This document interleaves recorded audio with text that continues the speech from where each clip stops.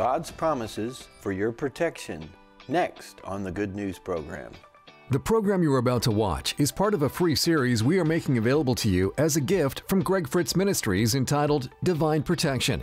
Visit gregfritz.org to download the MP3s and watch the streaming video for free by entering code FREE at checkout. Are you tired of hearing bad news? Tune into the good news of the gospel. Welcome to Good News with Greg Fritz. Hello, I'm Greg Fritz. Welcome to the Good News program, where you're going to get more good news in the next 30 minutes than most people get all day long. I hope you're ready to get into the Word of God, because we have got promises fresh from God's Word. They're old, but they're still fresh, they're still applicable, and they work just as well today as they ever have. We can apply these promises to our lives and really look at life in a whole different way, and with a whole different view. I want to make sure that you know that you can get study notes. This is the outline for all these teachings. It's absolutely free. Go to my website and pick that up. We also have the free streaming video and the downloadable audio for all these sessions. But I want to tell you about this. I forgot to tell you in the last session. But we have a bundle, and the bundle is on a USB. It includes all 15 sessions of Divine Protection.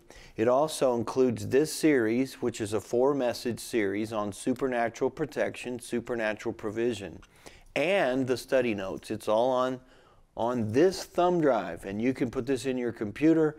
If you have a smart TV, you can plug it into your TV. I was at a church the other day, and we were giving these away, selling them, and one of the kids went to their parents and said, "We have got to get a new television so we can plug that in and watch the Good News program on our TV."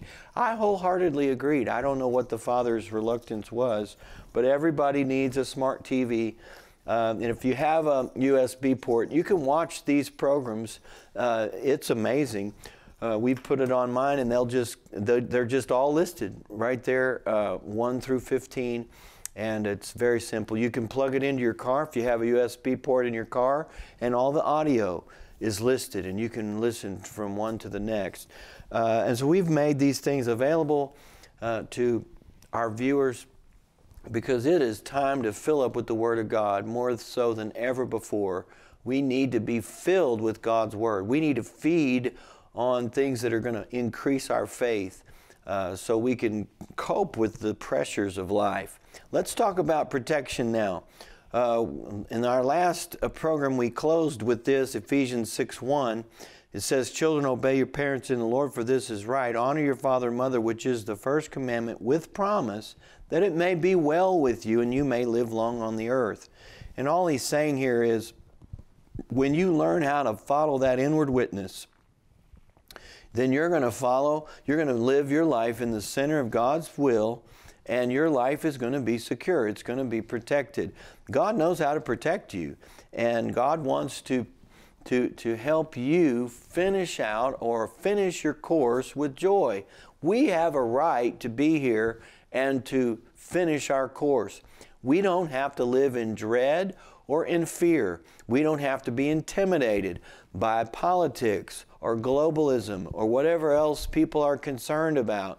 We can live our lives confidently as children of God, knowing that God is our protector. He wants to be your protector. I have another verse I wanted to mention here. Psalm 50, verse 16 says, "But to the wicked, God says, what right have you to declare my statutes or take my covenant in your mouth?" And I bring that up just to make this point, that there's a difference between you and other people. When you have a relationship with God through Jesus Christ, you have a covenant. You can declare His statutes in your life. People that don't know God can't do that. They don't have this option. God hasn't promised to protect them and provide for them. They don't have that option, that covenant, but you do. And so to point that out is important, because this helps people like us realize that, hey, I do have special rights and privileges. I am different than other people who don't know God. God has made promises to me that He is ready and willing to enforce in my life. So I don't have to live in fear and in dread. You know, people have been predicting annihilation, worldwide disaster for years. And, you know, people buy into this. They believe that there's going to be a meteorite that's going to crash into the earth from outer space, or global warming is going to cause the polar ice caps to melt and we're all going to drown, or, you know, or the ozone hole is going to get so big that we're all going to burn. There's just so many end of the world scenarios to create fear and dread. And a lot of the secular teaching and secular media is designed to cause you to feel insignificant, like your life doesn't really matter, like you're just a speck in this vast universe, and you don't have any confidence. You have no reason to believe that your life is any more valuable than that of a tree or a snail or an owl, and that your life could be snipped away at any moment. And the Scriptures, they teach against this. They preach against this. The Bible's full of protection promises, and they're for you. They're not for someone else. These promises were made from God to you. You say, well, how do you know they apply to me?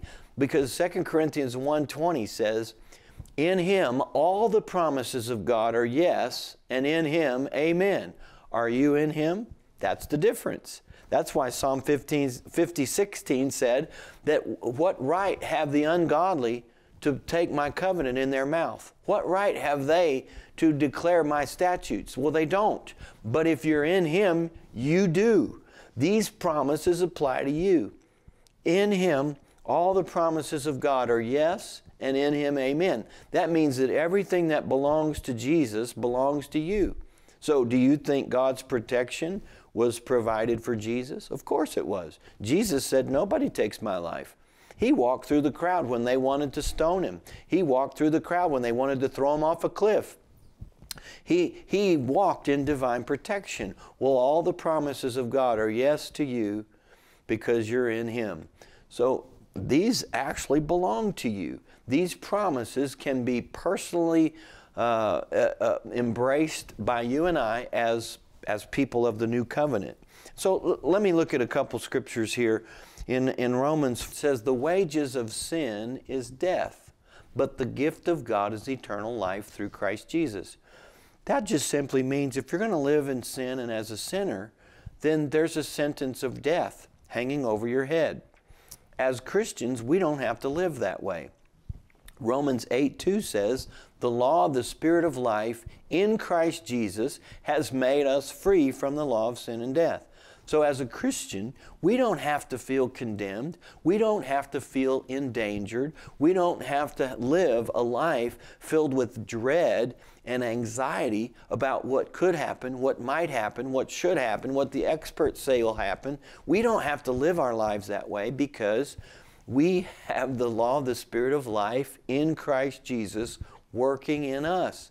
The law of the Spirit of life in Christ Jesus has made me free from the law of sin and death.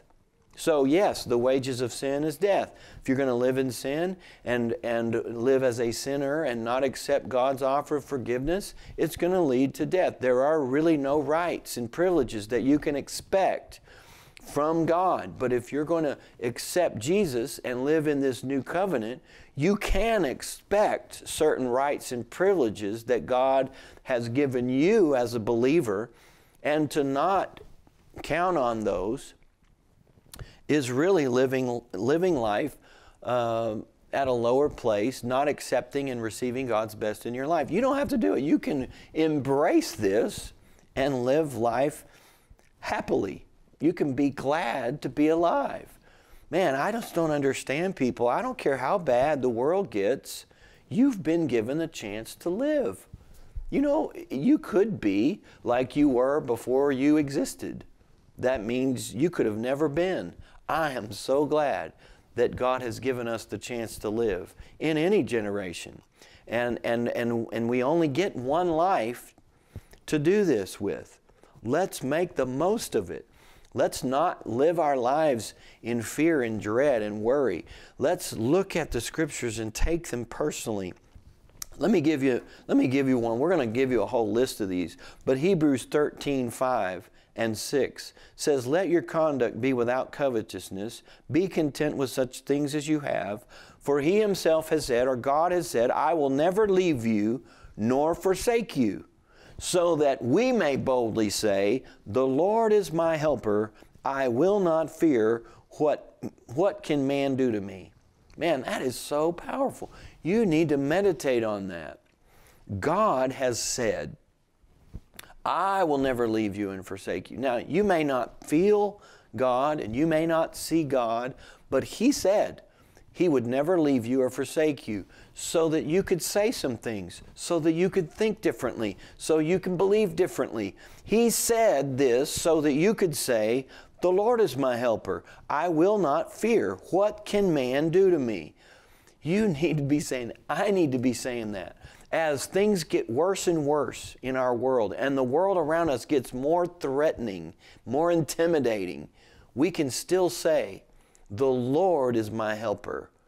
I will not fear. What can man do to me?" Well, you know, the answer is nothing without your permission, God's permission. They couldn't stone Jesus without His approval. They couldn't throw Him off a cliff. They couldn't stone Paul without His approval. You know, now the Bible does say that many in Hebrews 11, many were martyred not accepting deliverance. So they decided they wanted to give their life for Christ. They wanted to give their life, and that was the way they wanted to end their life. They didn't accept deliverance, so evidently it was offered to them. You have a lot to say about how long you live your life. You have a right to claim of your full length of days to live a long, satisfying life. These things belong to you. Let's go to Isaiah 41, and all of these scriptures are familiar probably to you, but sometimes we live as if they're not true. You know, it's one thing to know the Scripture and to recognize it and remember what it said. It's another thing to reckon them to be so for you, to live as if they belong to you. Isaiah 41:10 says, "Fear not, for I'm with you." That's kind of what he said in Hebrews 13, wasn't it? Just the very same thing. He said, "Fear not, for I'm with you. Be not dismayed, for I'm your God. I will strengthen you. I will help you. I will uphold you with my righteous right hand." Man, that's comforting. That is a promise from God to you. And if God is saying that about you, then you must be safe. He didn't say all that. "Fear not, for I'm with you. Be not dismayed, I'm your God. I'll strengthen you and help you and uphold you." But you might get killed inadvertently. There may be some tragedy sneak up on you and snuff your life out. And if that happens, you know, you'll be in heaven. That's not what he said. He's giving us promises that pave the way for a long, healthy, fulfilling, fruitful life.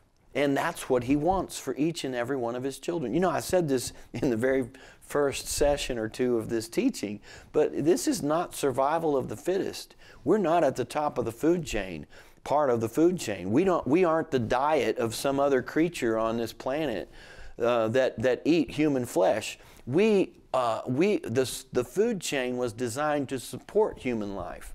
Each and every human that's put here was not put here to see if he could, you know, survive it. We were put here to live a life for God. We have a destiny. We have a divine purpose for being here. And we have a right, especially as you see your covenant with God, we have a right to expect to live out the length of our days. This is not just for prophets in the Old Testament. It's not just for the disciples and the apostles in the New Testament. These promises belong to you. You can accept them for yourself in your own life, and you really need to. This is what makes the Word of God practical. It's not something we read on Sundays just to try to escape the pressures of life and dream, you know, about a life that exists maybe for someone else. These are promises from God to you. You can implement these. You can embrace these, you can confess these in your life, and they'll make a difference in the way you respond. You know, the Bible says the wicked flee when no man pursues, but the righteous are bold as a lion. That's a picture you need to get of yourself. I am not going to live my life out timidly, sheepishly, in fear and anxiety. We are bold as a lion. Why? Because our sins have been forgiven. Maybe the wages of sin is death. Yes, it is. But I have a right to live because my sins have been forgiven. I don't have a death sentence over me. I don't have a sense of condemnation and doom that is clouding my future. God has forgiven me and you. He has promised to provide for us, which we'll get into in another series in the future, and He's promised to protect us and take care of us as long as we're here. And if those things are true, and they are, then we ought not be worried like other people are worried. Let me give you a couple more. Psalm 127, 1 and 2, and I've quoted this one several times, but I love this in connection with our theme here. It says, unless the Lord builds the house, they labor in vain who build it. Unless the Lord guards the city, the watchman stays awake in vain. I would rather have God guarding my life than a personal bodyguard. I would rather have God in charge of my home than a personal security system, although I'm not against those things. I'm fine installing those things. I lock my doors. I have a gun, and I have ammunition, and I've done things in the natural, but ultimately my safety and protection is in God's hands. I trust God for my ultimate safety and provision. And you should do the same thing. It'll help you sleep at night. Notice what he says. Unless the Lord guards the city, the watchman stays awake in vain. It is vain for you to rise up early and to sit up late, to eat the bread of sorrows, for so He gives His beloved sleep. So the point here is, if you're sitting up late and getting up early because you're afraid for your safety, you're wasting your time. God is your guard, and God wants to give you sleep. He wants us to sleep like a baby or sleep like a log. You know, somebody said, how'd you sleep last night? I slept like a baby. I woke up every 2 hours and cried. So that's really not the kind of sleep we want. We'd rather sleep like a log, where you just go to sleep and you get good, deep rest and you wake up refreshed and ready to go. God wants that for His people. He promised that He gives His beloved sleep. Let's go to Isaiah 43. And there's another one here. Isaiah 43. When you pass through the waters, I'll be with you. And through the rivers, they'll not overflow you. When you walk through the fire, you shall not be burned, nor shall the flame scorch you. For I am the Lord your God, the Holy One of Israel, your Savior. Isn't that powerful? I just love these promises. And you know, these can be symbolic. You can use these for any form of challenge, attack, anything that comes against you, your safety, your well-being. These represent waters and fires and floods and different things that would come against you. You can trust God in the midst of it. You can trust God to protect your life and to preserve your life. You know, I stay at a lot of hotels, and it's really it's been amusing to me at times. You stay in some hotels are nicer than others, obviously, and most of the time the pastor will come and get me if I fly to a city.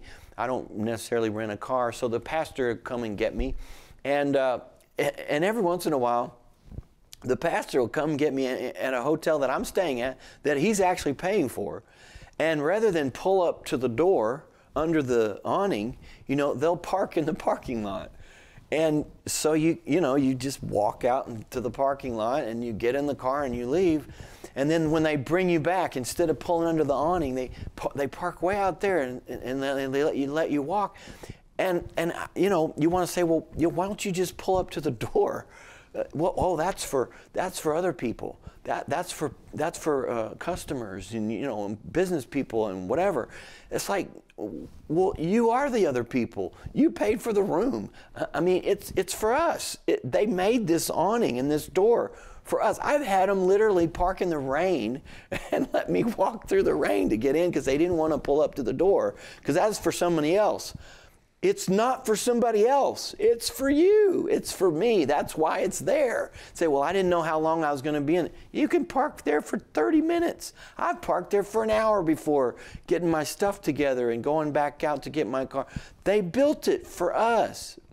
And so, you know, you want to impress on people this in the natural, which really doesn't matter.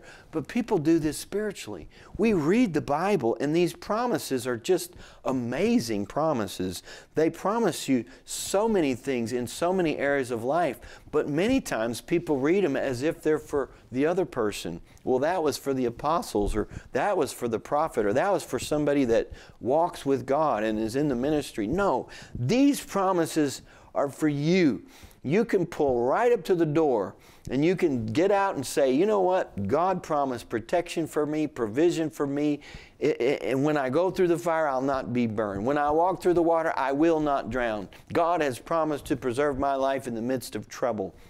And you can quote them as if they actually belong to you. Man, when you start doing the Bible this way, that's when your quality of life really changes. This is not something that's just for church. It's not just for a meeting or Sunday school. These promises work in your home, in your life, in your neighborhood, in your city, in your car, every single day. You need to believe God that you're safe when you get in your car, that you're protected when you drive across town. If you get on an airplane, you need to believe God it's going to land. Now, I've done that many times. I am not afraid that I'm going to crash in an airplane. God's got 100 ways to keep me off a plane if it's going to crash.